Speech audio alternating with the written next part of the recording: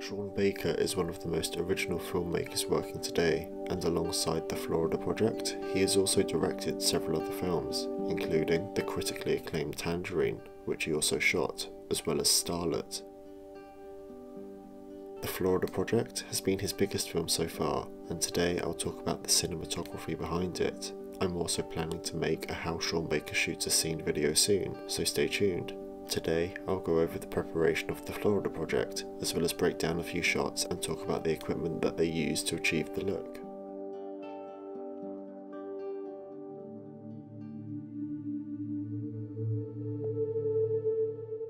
In an interview about the film, Alexis Zarbe, the cinematographer, said that he loves to work with natural light, and because the majority of the film was set outside, it allowed him to do so.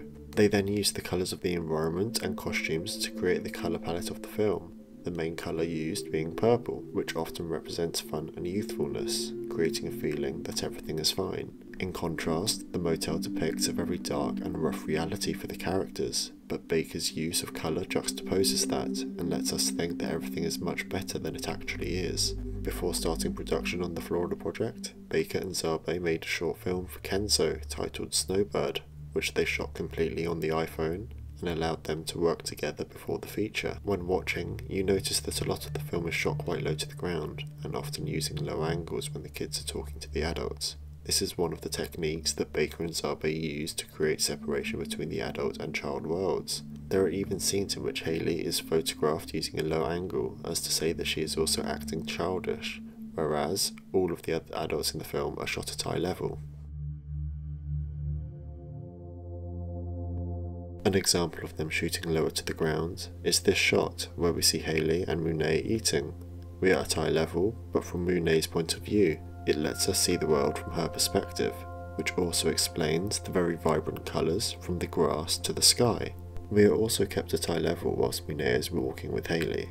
Another thing to note is the fact that they rarely use high angles when shooting the kids, as this is a film surrounding their reality. This frame is an example of that, in the fact that we are kept at eye level and Defoe has been brought down to her, instead of us being brought up to his.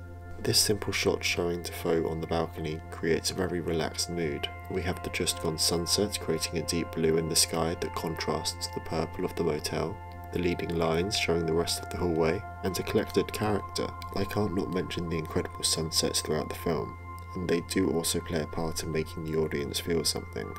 Much like the use of colour in the motel, the sunsets create a very dreamlike feel, making us feel as though not everything is as bad as it seems. The bright and warming colours make it appear to be inviting, even though we know it not to be. The final scene of the film shows Monet and Jancy running through Disneyland. Again, we are kept low to the ground and in a low angle looking up at the characters.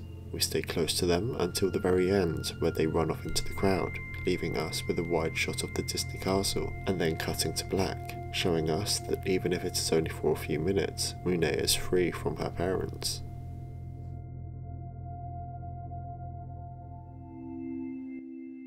They shot the film on the Ariel Alexa Mini for the night scenes and Panavision Panaflex Millennium XL2 for the day scenes, using Panavision's E-Series glass. However, Baker shot the last scene on the iPhone 6s using an anamorphic adapter.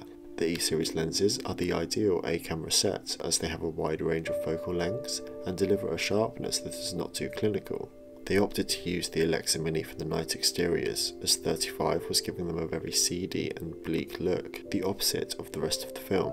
Whereas, with the iPhone, they had no choice but to use it, as they needed to go into Disney World undercover. Like with Tangerine, Baker used an anamorphic adapter so that it matched the resolution of the 35 and Alexa Mini footage. In order to match it to the rest of the film, they pre-graded it, recorded it out to film, and then scanned it back to digital, allowing the grain created to tie into the rest of the movie. They also did this with the Alexa Mini footage, so that there wasn't any artificial grain in the film.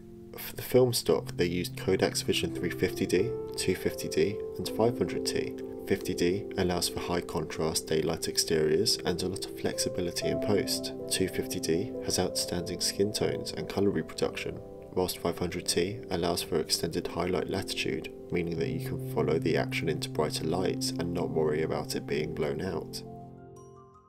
I hope you enjoyed this short cinematography breakdown of the Florida project. If you have a recommendation of a film that you would like to see me break down, leave a comment down below. Thank you for watching, and I'll see you next time.